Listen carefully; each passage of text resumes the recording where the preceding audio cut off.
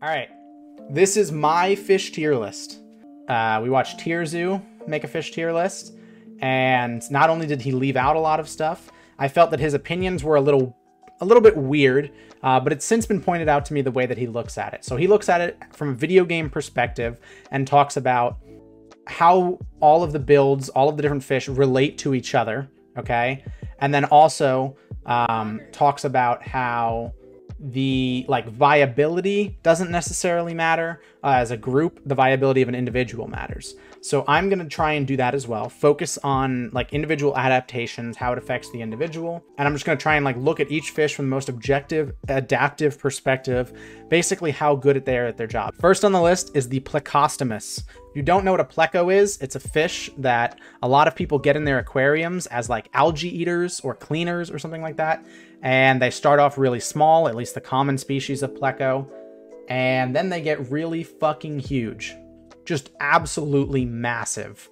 And people don't realize this. Pet stores do not sell them correctly. And yeah, a lot of people get screwed over by having plecos as babies, and then they outgrow their tank, and then people don't know what to do with them. And so a lot of the big tanks in fish stores you'll see are just filled with giant plecos. Pleco is definitely not F tier. They're invasive. They do a lot of stuff. Because they're in the aquarium trade, their population's pretty good. But they also don't have anything particularly unique. Their way of reproducing is a little weird.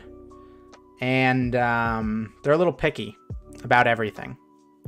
So I think I'm gonna go ahead and put them in C tier as a general. We'll just start there. We're gonna edit stuff later. Next up is tuna. Tuna, if you guys don't know, are the fastest fish, I think. Absurdly fast, to the point where, if you guys know the mantis shrimp can punch and create cavitation bubbles, which are basically small pockets in the water that are the temperature of the surface of the sun that then explode. Tuna can do that if they swim too fast. Tuna actually go out of their way to not swim too fast in order to avoid literally fucking explosions on their tail. They are too fast for their own good. But anyways, I think tuna are about as adapted as it gets as a fish. I mean, they're not S tier, they're not top of the list, but they have a pretty amazing adaptation going super fast, right? And although they're preyed on pretty heavily by humans, that also gives us an incentive to protect them. You have to take into account how humans feel about the fish, gives us a reason to protect them. All right, next up, lump suckers. Now, you guys know I have a fond place in my heart for lump suckers, for these little guys. In fact, I did an entire presentation on them. I do love lump suckers. Problem is, although that they are very well adapted for aquaculture environments, in the wild, I don't know how adapted they are. In aquaculture, lump suckers are S tier. And on cuteness, lump suckers are S tier, for sure, right? They provide absolutely so much to salmon farming. They've totally revolutionized salmon farming. But in the wild, this pains me. I want you guys to know that this pains me, but I'm gonna have to put them in B tier. I'm gonna have to put them in B tier. If it was based on aquaculture, it'd be S tier. If it was based on cuteness, it would be S tier. But I have to. I'm sorry. I'm sorry. Yes, get it out. Tell me I'm ugly and I'm a terrible human being. Next up, my favorite fish. I'm gonna go in letting you know that I have bias. Coelacanth are my favorite fish. They've been my favorite fish for a while. I really love coelacanth. Everything about them. They've been my background. They've been just a huge part of my life and me growing and me liking fish and the specific things that I'm interested in. And so it's going to be really hard to not be biased in favor of them. But I'm going to try my best. They are cave dwellers. They are well adapted for their environment. They do fit a pretty unique niche. There's not really anything like them, which I think is really interesting. I think that in the era where coelacanth were big, where that whole family was surviving, an individual species of coelacanth wouldn't be anything special. But nowadays, being one of the only surviving fish of that family, they're filling a very unique niche that I think is beneficial to them. But they're not thriving. but they're also not going extinct, you know? They're kind of as middle of the road as it gets. So I think I have to put them in C tier. And because plecos, only because plecos have the help of humans, you know, breeding them specifically to create a larger population, I'm going to have to put them below plecos. And that pains me. They are my favorite fish by far. Next up is cod. So if you guys don't know, there's some crazy shit that happened. If you guys don't know about the cod crash, I'm going to make a whole presentation on overfishing and why overfishing is just as big of a problem as pollution. But overfishing is a big problem. And if you guys don't know, let's look at a population graph of cod. So this is cod population through the years. And you'll notice a little something happens with how many cod we are catching right around 2000. And this is the effects of population crash and overfishing. Basically, we catch them to a point where they just cannot continue to reproduce and maintain their population because we're overfishing them. And we did that to cod. Now, that doesn't necessarily say anything about cod's adaptation. They're still doing okay. Their population is now recovering. There have been some heavy restrictions placed on them. But I don't know.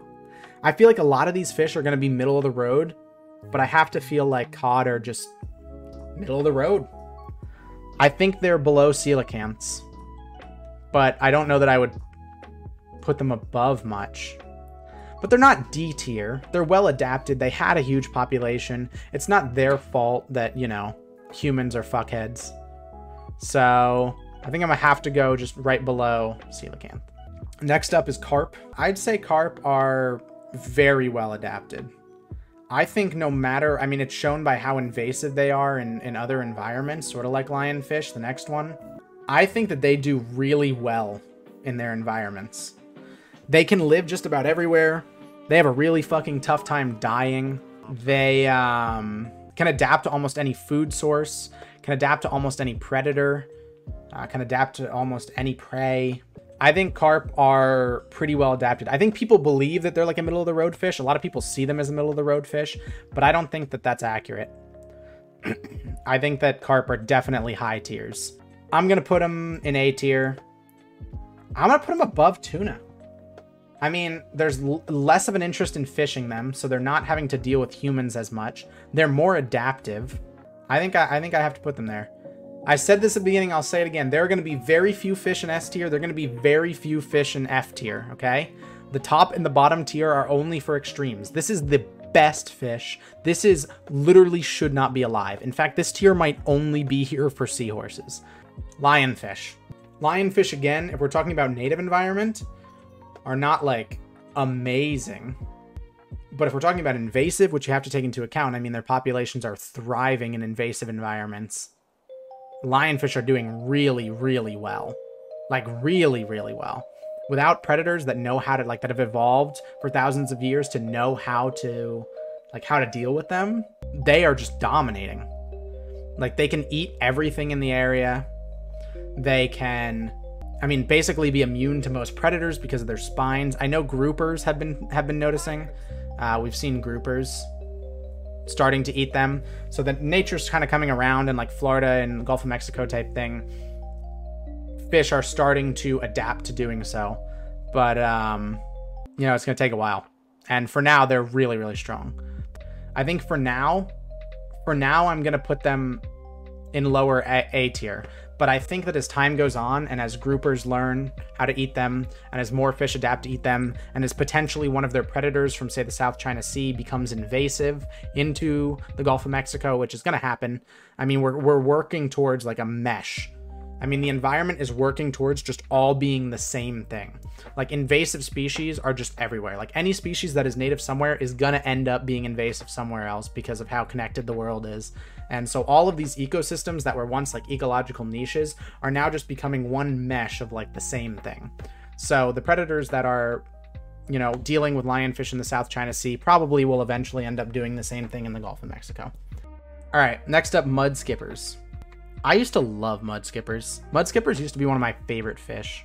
It's a cool adaptation. So if you don't know, mud skippers go onto land and like do a lot of shit on land. It's a unique adaptation, but it's not a particularly strong one. That being said, I do know that they are invasive, and they have some pretty large populations in places where they're not supposed to have large populations.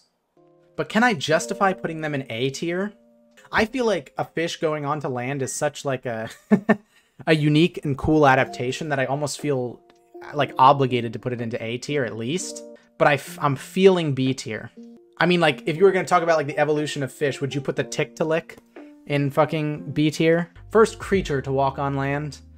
I mean, it's a very cool adaptation. It's just not as significant nowadays. But mudskippers do well for themselves. I think I put them above. I think I would put them above lumpsuckers in B tier. All right, next up we have the electric eel. I mean, what I've chosen here is like a bunch of unique adaptations. I'm just trying to look at the full spectrum of fish, like all of the different cool things that fish can do. And the reality is that a lot of fish fall into the same category, right? They all fall into well adapted to their environments, not amazing, not bad. They're doing fine for themselves. If there's not a human impact, they're really all in that same zone. Electric eels will never be an A tier. They'll never be an A tier. They're a B or C, just the average fish, B or C tier. But would I say they're less adapted than plecos or lumpsuckers? I'd put them below lumpsuckers, but above plecos. So I think I'm gonna we'll put them top of C for now. So we get more of a foundation in the middle of the tier list. You guys know what's next. It's that time. I'm about to give an I have a dream level speech about how much I hate seahorses. The seahorse is so mind-numbingly stupid. I can't even fathom that this creature not only has existed at one point in time, but has continued to exist into modern day. It is genuinely baffling that this has happened. The fact that this thing is still alive and not even doing that poorly genuinely causes me physical pain. I lay in bed at night and have like hot flashes thinking about why seahorses aren't extinct. The only reason that seahorses are not the most maladapted creature to ever exist is because they can camouflage well. If they didn't have camouflage, I think they would be up there for the worst adapted creature to ever evolve to exist. Ever. However, all of this said, they're still alive, and they're not doing that poorly. So while it doesn't make sense, they are still doing it, right? Like, they're better than the things that have already gone extinct. I'm not putting them above F tier. I hope you don't think I'm segueing into putting them up, because no, fuck. I mean, I'll just put it right now. They are probably going to be alone in F tier. But I don't feel the need to make like an F- tier because they're doing it, I guess. Next up, manta ray. Manta ray are cool as shit. And it's hard to not be biased in favor of something that looks cool as shit. But it's such a weird adaptation. It's so like, why? You know, a lot of times adaptations feel like they fill really unique ecological niches, allow them to, you know, take up unique food sources or avoid predators in a unique way. But manta rays don't really avoid predators in a unique way. And their food source is shared with a lot of other large fish. So like, what are you doing? Right? I mean, you're just an elongated pancake. They're never going to go extinct. They're way too personable of an animal. If you guys don't know, when it comes to saving species from extinction, humans have what's called personable and non-personable animals. And personable animals are ones that are like cute or beautiful that people like. And those will never go extinct because people will always be willing to put money towards saving personable animals, at least in captivity. And then there's non-personal animals that no one gives a shit about and no one will ever put money towards saving them because they're just not cute. Manta rays are personable, so they'll always be around as long as, you know, humans can keep them around. But they're just fucking, like, what are you doing? For me, manta rays are cool and they're vibing, but they are the definition of D tier. They're just, They're just, you know? It's just, And with that, we move on to barracuda. And this is barracuda / pike. I'm going to group them in the same way that that tier zoo did. Barracuda / pike, both at once. Pretty well adapted. Barracuda and pike kind of do what they do. I like barracuda and pike. They are well adapted for catching fish. They're fast. They work in short bursts. They've got the teeth to shred things apart so that they don't have to swallow whole, like a lot of other fish rely on swallowing things whole. They're like B. I don't have a ton to say about barracuda and pike. Like low B. Maybe I put them above lumpsuckers. I think I put them above lumpsuckers. It's time for the moray eel. If you guys don't know, my favorite fish is a coelacanth. My second favorite fish is a paraiba. My third favorite fish is a moray eel. I love the moray eel. I love the moray eel. If you guys watched my reaction to the Tier Zoo tier list, I literally was like a full wave of goodness washed over my body when he put the moray eel in S tier. I love them. And I just found out recently that people are scared of them. Like, what the fuck is that? Are you guys scared of moray eels? They're not gonna hurt you. Their niche is fucking awesome in the reef. They're very personable. They're extremely intelligent. They have no problems finding food. They're not being too heavily impacted by humans. As far as all fish goes, they're really on the lower side of human impact. And for that reason, moray is our first S tier. All right, next up, we have bass. Bass as a whole, and I said this during the Tier Zoo video, I don't remember where Tier Zoo put bass.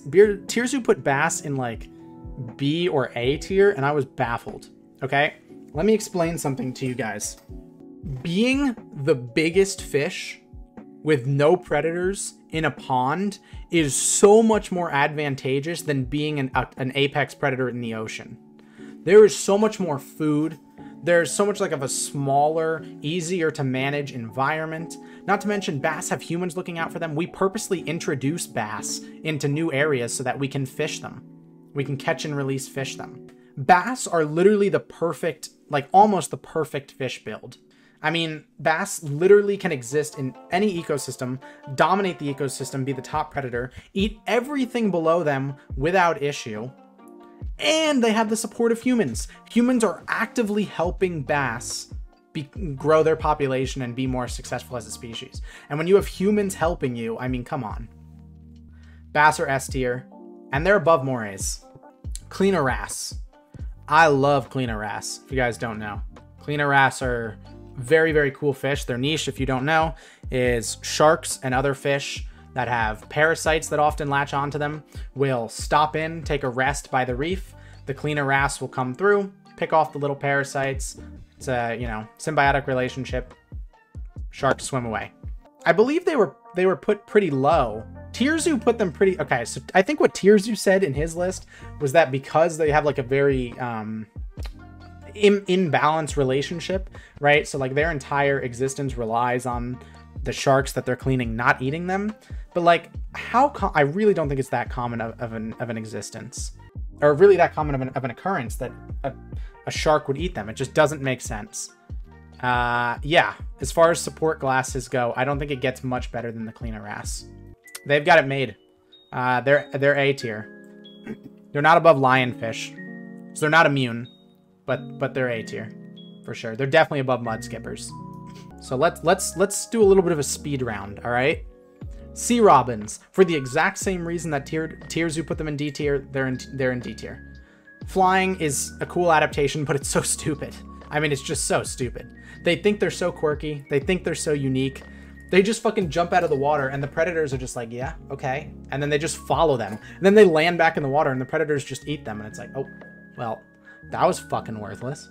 Ocean sunfish, D tier. They do not deserve the slander that Tier Zoo gave them. They are not an F tier fish. They are doing their best. But they still kind of fucking suck.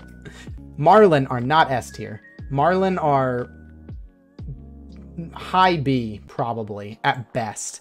I mean, yeah, they're fast. Yeah, they got the sword nose, but it's totally based on burst. And they take so much time to recharge. And the spear isn't even that good at its job. I think they're high B, low A, for sure. All right, next up, great white. Great whites. Great whites are difficult not to put in S tier, but I don't think that they can be S tier. Because there's a shark that I think is more well adapted than great whites. And so it would be weird to have 2 sharks in S tier, because then the implication is then it's just like, well, sharks are just good. And it's like, yeah, sharks are good. Sharks are really fucking good at what they do. But I'm not going to put every shark in S tier. I think great whites are top of A for sure. They're on the verge. They're incredibly strong. They're apex predator. They're adapted to a lot of different food sources. They're adapted to a lot of different environments. They're extremely intelligent. They do suffer pretty hard at the hands of humans. Humans do not do very well for them, but they're doing their best. And now for the S tier shark, I did say that there's a shark that is an S tier, and it is the hammerhead shark. And I will tell you guys a fun thing about the hammerhead shark. For a long time before I actually learned a lot about fish, I thought that hammerhead sharks were poorly adapted. I thought hammerhead sharks were the result of evolution going too far, you know? If you have a wider head, you get more electromagnetic or electroreception. And I thought hammerheads were just the extreme of electroreception. But it turns out that electroreception is not only good, they have nearly 360 eyesight, and the way that their head is shaped, so their head is actually perfectly shaped to allow them to do quick direction changes, to push water past their body in essentially the most efficient way possible. It's a heat map of the pressure of water going past their head when they swim. So for a long time, I thought this head was really stupid. It's actually a really amazing adaptation. And hammerheads are the S tier shark. And I think they are just the best example. They take everything that sharks do well and do it the best. All right, next up, pufferfish. It's interesting. It doesn't really stop a lot of predators as much as it should.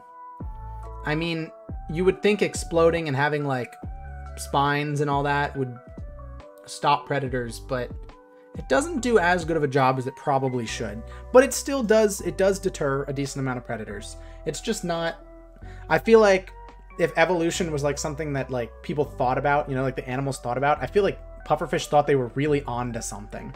They were like, oh yeah, blowing up with spines, we're fucking set. And didn't turn out that well. I'm gonna have to put them in low C. They're not horrible. They're vibing. They're vibing, but they're not doing amazing. All right, next up is thresher shark. Probably one of my favorite fish. I mean, you can't not love the thresher shark. Using your tail like a whip to stun fish so that you don't have to chase them is so cool. It's so cool. And it works well. Fish, if you guys don't know, are really susceptible to being stunned. Like, a lot of the ways that fishermen will kill fish or stun them when they catch them is that bonk over the head. So the thresher shark taking advantage of that is really good. Really good. They're definitely an underrated shark. I know a lot of like shark people like them, but outside of like actual shark people, not a lot of people know about them. However, they're just not quite the predator that great whites are. And to be honest, I think carp might have an up on them, but they're above tuna for sure. So I think they're in between carp and tuna, because I think carp's adaptivity just can't be overstated. What do we got next? Salmon. In Tier Zoo's video, when I reacted to Tier Zoo's video, I defended salmon pretty hard because their adaptation is as a species. If you guys didn't understand what I was saying, a lot of salmon get eaten when they do their upstream voyage to get back to their breeding spot. And Tier Zoo viewed this as a negative thing for the individual, which it is. However, for the species as a whole, that trip is really, really, really important. And the fact that a lot of them get eaten is important because it means that only the strongest, the most adapted make it back to the breeding grounds to breed, right? You cannot be a shittily adapted salmon, a weak salmon, and make it to breeding. You just won't make it through your whole life cycle. It's too difficult. So salmon remain as a very purely bred species because of that. However, as an individual, which is how we're trying to do this tier list, they do pretty shittily. A lot of them get eaten, and salmon as a whole are facing extinction because of human dams and other types of ways of dealing with rivers. If you guys don't know, dams are almost 100% bad. There's some times where you can justify the electricity created based on like the impact of a small dam, but dams are genuinely pretty pointless and pretty horrible. And they stop salmon populations from migrating back upstream and reproducing, which means that salmon are kind of getting fucked by humans. They're getting eaten on the way. And if you're gonna view them as individuals, you know, I think they're high D tier at best. All right, we're down to one row left to add. We're starting with white suckers. Now, this is a species that probably not a lot of you guys know about, but I have a lot of experience with. I personally have caught white suckers in nets during surveys and everything. And they're smart as shit. Yeah, white suckers are a very unique adaptation to streams. And I feel like we needed to talk about streams. I feel like we needed to talk about something from a stream ecosystem because I feel like it gets overlooked a lot. We talk about ponds, we talk a lot about the ocean, we talk about rivers, but like small local streams, minnows and small species like suckers are thriving. I mean, they take over that environment, right? And they're doing amazing in that environment. But they often get overlooked because they're small and because their environment isn't very large. Like, I'm talking about streams that are so small that like you're not going to find bass and you're barely going to find like sunfish or anything like that. They are thriving in those ecosystems, those small stream ecosystems. With that in consideration, with the ecosystem that they're trying to adapt to, and with my bias towards white suckers because I personally like them a lot, I am putting them in the middle of B tier. I can't put them above a barracuda, but I can put them above a lump sucker. Next up, we have Arapaima. Arapaima is probably my fourth favorite fish. I love Arapaima.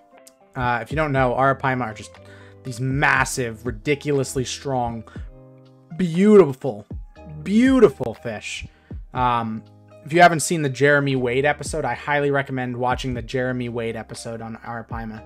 However, as awesome as Arapaima are, they are having a pretty rough time with humans. The aquarium trade is helping a little bit, but humans are doing a very bad job.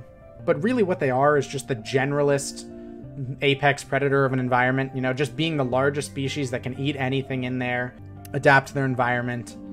It's a niche that a lot of things fill. Later we're going to look at the Goliath grouper. Goliath grouper fills the same niche, fills the same purpose. But, it's not particularly amazing. It's just a generalist thing.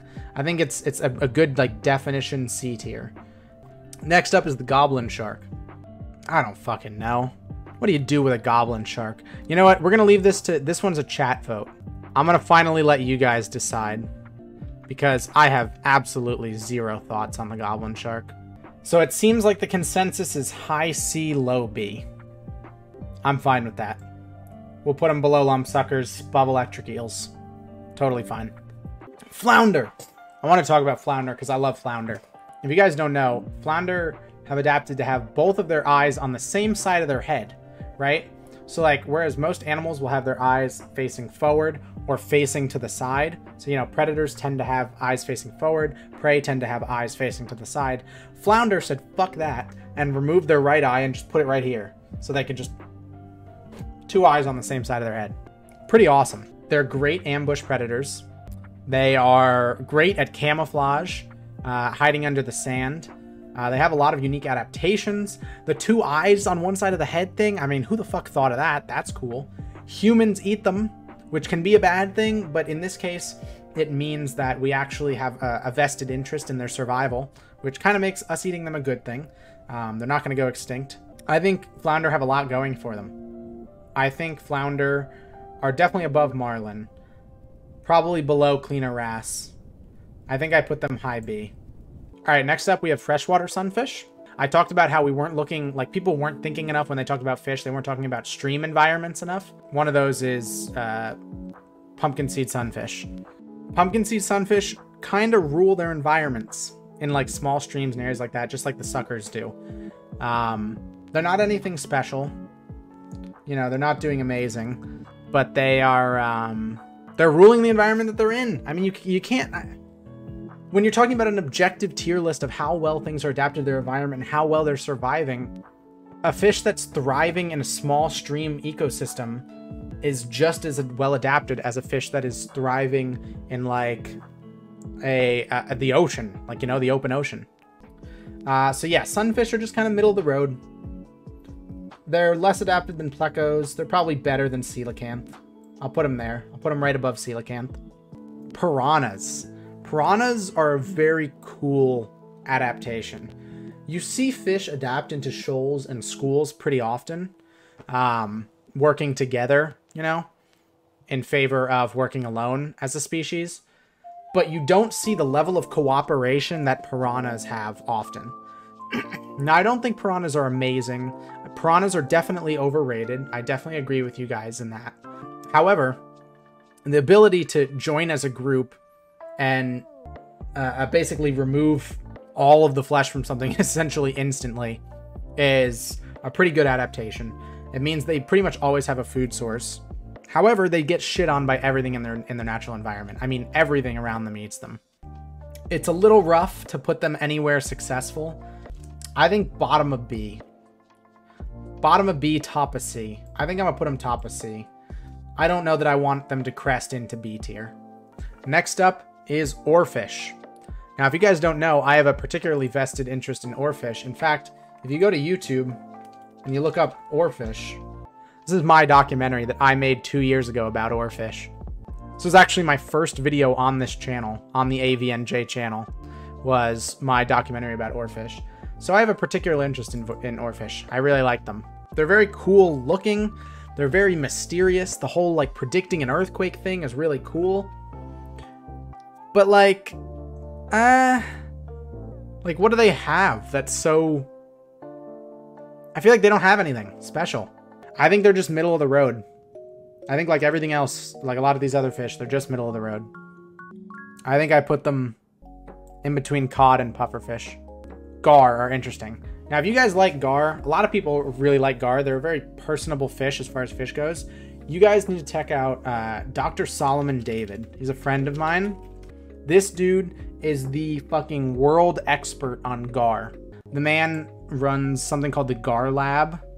He has job openings. If you guys are qualified and you like gar, he has job openings at his lab working with gar. Gar are A tier easily. But where in A tier do I put gar? I think they're in between tuna and thresher shark. I think their predatory abilities are really well adapted. I think they're a really cool fish. I think they have a bright future and they have humans protecting them. But they're not so unique and well adapted that I would put them really, really top. Now, sturgeon. I mean, you gotta love armor, right? They're big. They got armor. Their food source is really cool and unique. However, do they have much beyond that? I feel like sturgeon are the kind of fish that you look at and you're like, yeah, they're cool, but like, eh. I think they have to go above Arapaima because they're doing what Arapaima do in on a larger, more successful scale. But I don't think they can go much higher than Arapaima. I think they have to be below sunfish. And it is weird to say that a sturgeon is less well adapted than a freshwater sunfish, but I think that's genuinely how it is. All right, hagfish. What the fuck why? I mean, why does this exist? It's not F tier because, I mean, obviously they have some really cool adaptations with their, you know, slime and everything. But like, why does this have to exist? They are... Fuck, I'm putting so much in C tier. They're there, probably. Fake fish, yeah. It's like doing a planet tier list and including Pluto. I'm sorry. It's fake news. Clownfish. Now, if you guys don't know, I love fish. Fish are awesome. And I wouldn't often say negative things about fish. What I'm saying, I just want to preface this, I'm speaking only from my own experience. Every clownfish I have ever met has been a fucking asshole. Clownfish are so rude. I mean, they just go out of their way to do the things that piss you off the most. I swear they know. However, they're really well adapted. They do some cool shit. They do the gender transition, if you guys don't know. The biggest one in the group will switch genders and acquire that role. They have a cool symbiotic relationship with sea anemones. They do well in reefs. I mean, they're like a B tier fish, but they are assholes. God damn, they are assholes. I cannot stand them. I think they're like here. Goliath grouper. Maybe my 5th favorite fish. I love Goliath groupers. If you guys don't know, where lionfish are invasive in like Florida, Gulf of Mexico area, groupers are actually the fish learning how to deal with them. Goliath groupers are fucking massive. If you guys don't have a sense of scale, I mean like literally like human-sized or more. Massive. They are just like top of the food chain fish, doing what they do, being well adapted. I don't think you can get much better than a Goliath grouper. I'm tempted to put him in S tier. Is that bad? Should I feel guilty for being tempted to put him in S tier? All right, you guys are giving me permission. They're bottom of S, though. They're bottom of S. They're bottom of S, okay? It's okay. They'd be high A or bottom of S. All right, shovel-nosed catfish. I'm now regretting adding the shovel-nosed catfish because it's kind of underwhelming in between a whale shark and a Goliath grouper. But, I mean, shovel-nose is just a cool-ass adaptation. I'm a big catfish fan. I like Paraiba. Paraiba are often interbred with shovel-nosed catfish. Like low C tier, I guess. Well, no, they might... Nah, they're low C tier. I put them here. And last but not least, the whale shark. It's a lot of people's favorite fish. It's the largest fish. Whale sharks are very personable because they're so large. They seem to show that, like, emotion. But I don't think that they're so well adapted that they could be an S tier. They're like a low A, high B, I think. I can't justify putting a whale shark above a lionfish. I'll put him above a cleaner wrasse, but I cannot justify putting a whale shark above a lionfish. And there, my friends, is our fish tier list.